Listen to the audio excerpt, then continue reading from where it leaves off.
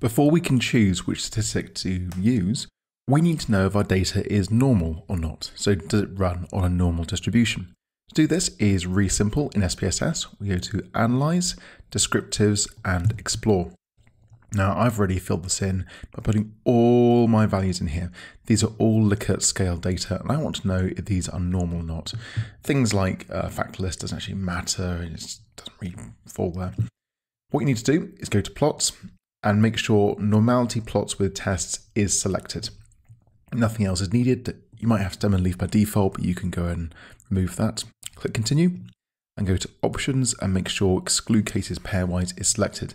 That should be the default as well, so things are good. If you look down the bottom here for display, you want both present. So click OK. And this is going to take a minute or two to run. There's a lot of data to run through, so it's just taking a long time. We'll see it says Running Examine. You know the maths is complicated when SPSS takes a long time, and here we are. Now it's kicked out a lot of data.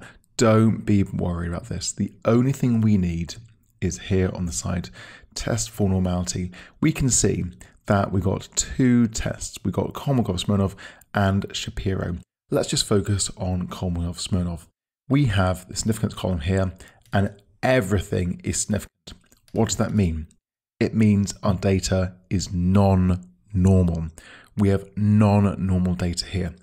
What that means for me is I run non-parametric tests on this data.